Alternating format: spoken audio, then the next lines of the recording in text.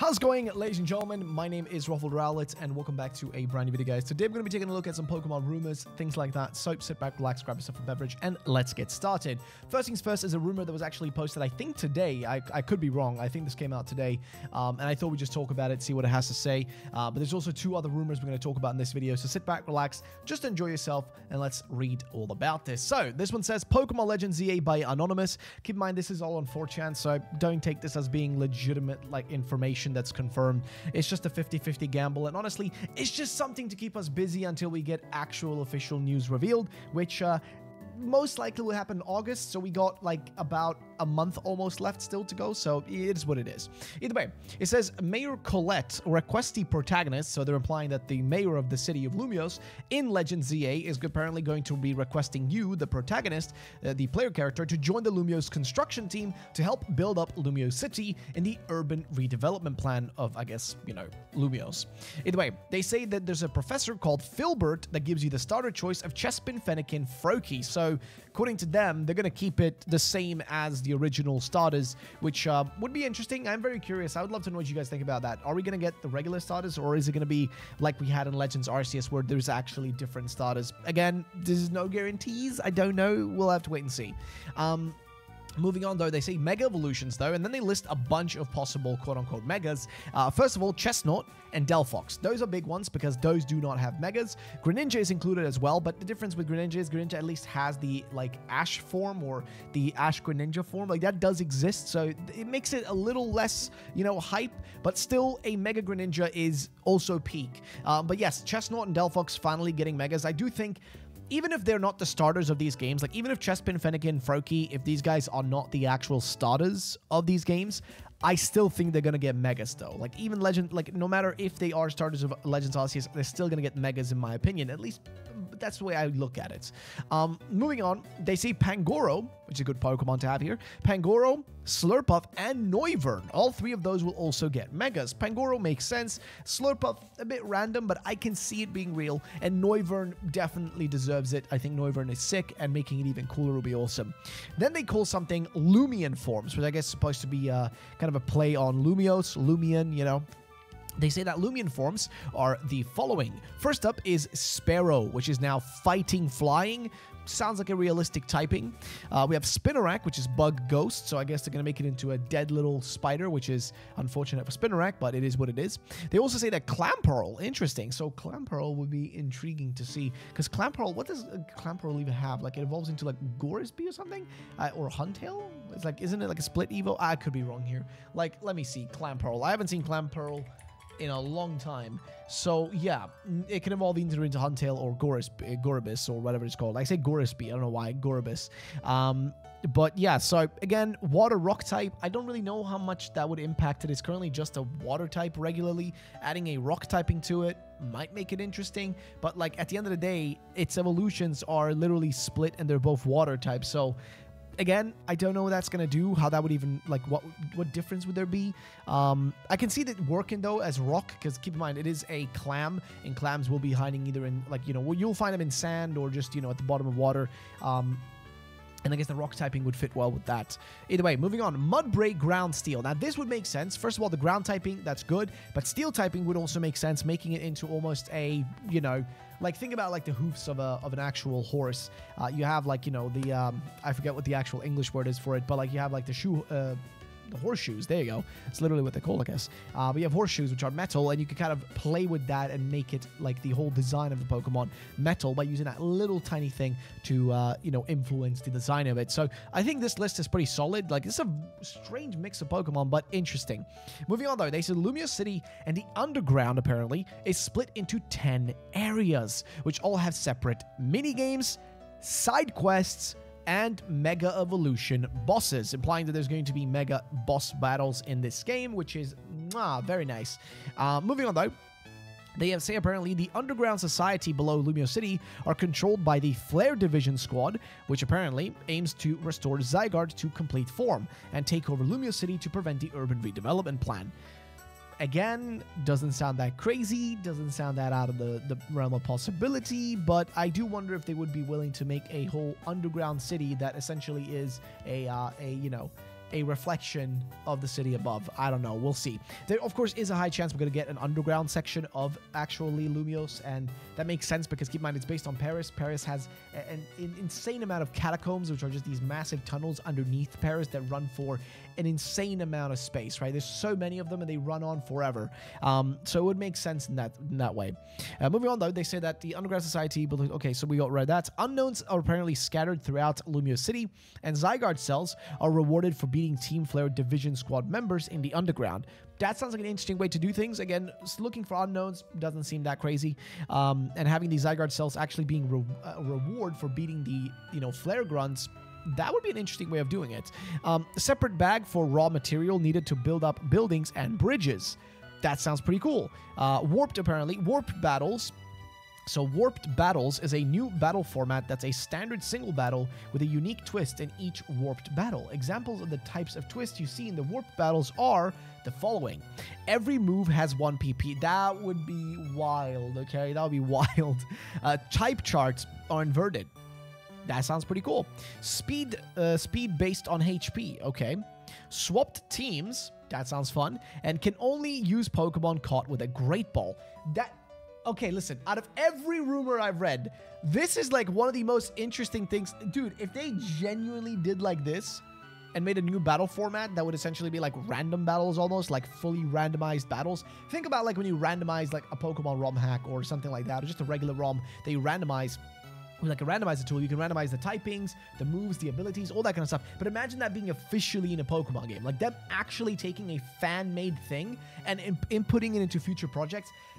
Oh, that would be so goated, dude. That would be so freaking good. But again, it is Game Freak we're talking about here, and I'm very suspect of this not being something that they would do.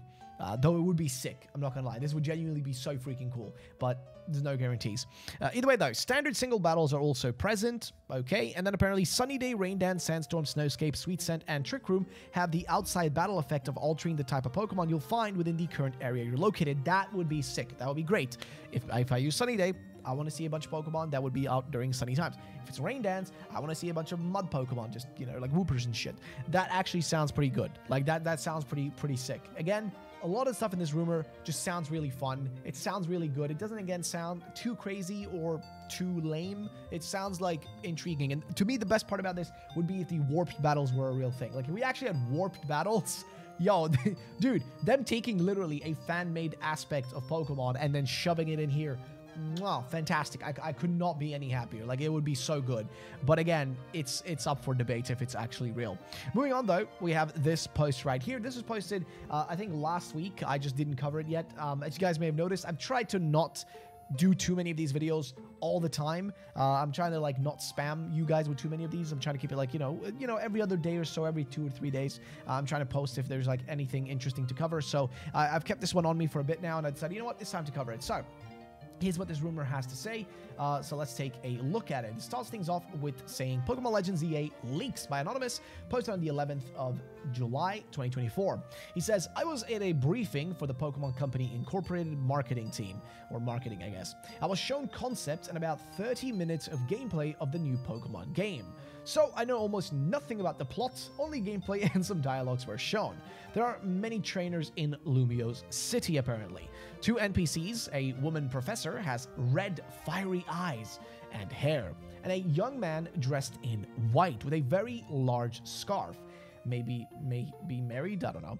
Apparently, combat seems faster than previous games. That would be so good. Like, there's something that I have an issue with Pokemon, is that the combat can feel very just boring after a while in Pokemon. Like, it can get very tedious after a while, like just the same old click button, this happens, click button, this happens, wait for animation to play. And I think Scarlet and Violet did that even worse because of the fact that we kind of removed things that were good in Legends Arceus, like the actual movable camera that you can actually walk around during the battles, which was sick. Seeing your Pokemon actually battle in the overworld in those like large scales, like that kind of stuff made it so much more fun. But I feel like in Scarlet and Violet, they kept part of it, but removed other aspects. Like, you can't really walk around during your battle. You can only really rotate the camera, and that's about it. Which made it a little less interesting. So I hope that they do decide to do something like this, where they actually keep the combat fast-paced add in features like you walking around during battle and just keeping it like the fluid, right? Like make it feel fluid, dynamic, and not just static and boring. But that's the way I feel about it, though. They say apparently the combat's going to be faster than previous games, which again, I am very much on board for. Moving on. Pokeballs look slightly different. One looks like the city from above. Okay, that would be... Not gonna lie, that would be pretty weird. But okay. Moving on, though, they say Megas. Apparently, Mega Lapras, Mega Charizard Z, Mega Flygon, Mega Zoroark, Mega Chimecho, Mega Florges. Again, a lot of these are Megas that you kind of would expect or kind of are predictable. Like Mega Flygon is one. Mega Zoroark, I feel like that's just like a fan-made one I've seen by Subarashi, like one of our friends. Mega Chimecho I've seen as well as like a fan art. And Florges, that's a random one, but I could see that one being actually real. Mega Lapras. Lapras did get a Gigantamax form recently in Sun and Moon. So, Sword and Shield. So I don't know if we're going to see that in this game. But also Charizard Z, that seems highly realistic in my opinion. A Z form of Charizard, because we have the X and Y forms, but a Z form would make sense. And apparently you can ride Pokemon to go on walls, on rooftops, in the sewers, and to fly, which... Please let this be real. Like, please let that aspect, out of everything else, please let at least that aspect be real, because I would love that so much. But it's scary to think that, you know, it most likely wouldn't be. All right, but for now, let's move on to the next thing, because I'd love to know what you guys think about this. So let's move on to this right here, which was a post made also on, well, of course, the 4chan community. And, well, what does this one talk about? Well, it says the following. So, Gen 10 is lit part 2 by Excelsior26, who says, so, I tried posting this a little while ago, but I haven't been able to find it again. Here are some additional rumors and clarifications from my previous post. Now, after talking with my source, don't know how reliable he is, so therefore, I don't know how accurate this information is. Apparently, the TPCI, or the Pokemon Company Incorporated, wants to have 1,251 Pokemon by the end of Generation 10. This will include the new Pokemon, if any, in PLZA, okay, and Gen 10 base games and the Gen 10 Legends games, if there is one. So my previous post about 200 plus new Pokemon in this game alone may be off the mark. Didn't take into account PLZA. Okay, fair enough. The new battle mechanics, which has nothing to do with the crossbreeding mechanic, is based off of, or caused, or influenced by Game Freak's take on Uluru? I have no idea what that is. Look it up if you don't know what it is. Maybe Oni Mountain was a hint, which will go hand in hand with the Aboriginal folklore. Okay, apparently, the new battle mechanics. So, which has nothing to do, apparently, the new battle mechanic, which has nothing to do with crossbreeding mechanic, is based off of, or caused by, okay, again, the Game Freak's take on Uluru, which, again, I don't understand the logic behind it, but whatever. The theme of this generation is exploration and discovery.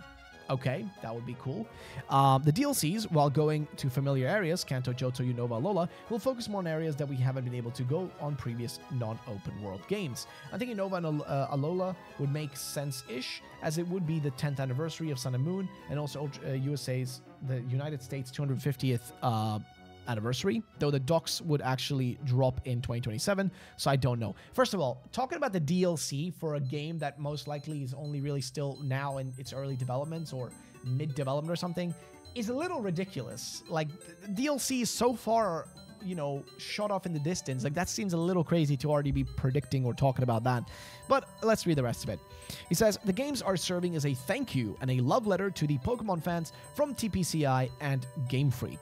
All right, well, that would be neat, I guess. Like, you know, again, I would love if that's the actual case. Was told that the reaction to the Dunsparce will be a thing of the past, and that there is a reason for the 2 and 3 segment form. Okay. So he's saying there's going to be another form of Dunsparce, I guess. The age/experience question at the beginning may also act like a difficulty setting. So that would be interesting if they actually did that. Like, when you choose in the beginning of your game, you know, if they gave you like an option of like, hey, have you played Pokemon before or have you not played it? If you played it before, then yeah, you know, here's some, here's making the game easier for you, or let us explain how it works and all that kind of shit. That's fair enough. They say the AI will make battling more difficult, as it will learn from you as the game progresses, making battles more intense and challenging. Actually, that would be pretty cool. That actually sounds pretty lit. He did tell me that they had taken another look at Gorochu as a possible alternative evolution to Pikachu. I highly doubt this, but I guess it's possible, okay? Titles are Pokemon Forever and Pokemon Always. Kidding about the last part, still not a clue what they, still no clue what they're called. Yeah, Forever and Always just do not sound like good Pokemon game names. I'm gonna be real with you. They just do not sound like good names for games.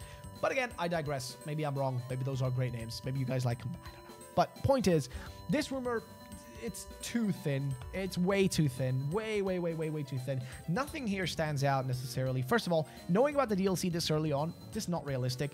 Them including Alola, Unova, all this shit as DLC, again, unrealistic. Like, think about it. We didn't even get Alola, Unova technically even as DLC, unless like you want to count the Indigo Disc as kind of being Unova because it is located in Unova, but we didn't get to literally go to Unova itself, like the region you remember from Gen 5 from Black and White. You didn't get to explore that actual region. It was just, you know, a location within the zone of the Unova region. Like, we didn't actually get to go into the region itself the way we remembered it. It's just a version of that, a school, literally. That's all it is. So I kind of look at it as like a little less important, a little less like realistic. It's just, I don't think about this rumor as being much real. But again, Gen 10 is something that we should talk about. There's a lot of discussion and a lot of things that I feel in regards to Generation 10.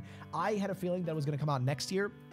But the fact that Legends Arceus still doesn't have a release date makes me fear that we're not going to get that next year, and we're probably going to have to wait for Generation 10 the year after, which means it's going to be a long time until we finally get Generation 10, and that means they're going to be skipping 1 year, which is the first time since I think this is the first time since basically Black and White that they're skipping a gen every 3 years. Like, this is the first time since then that they're doing it, which is pretty crazy. But yeah, I'd love to know what you guys think about all these rumors, though, in the comment section down below. What are your thoughts on the first one, the second one, and the third one? Let me know. And I want to thank you guys all for watching. As per usual, make sure to subscribe down below if you did not already do that. And, you know, stay tuned for future videos. I love you all, guys, and I'll see you in the next one. Peace out, and bye-bye.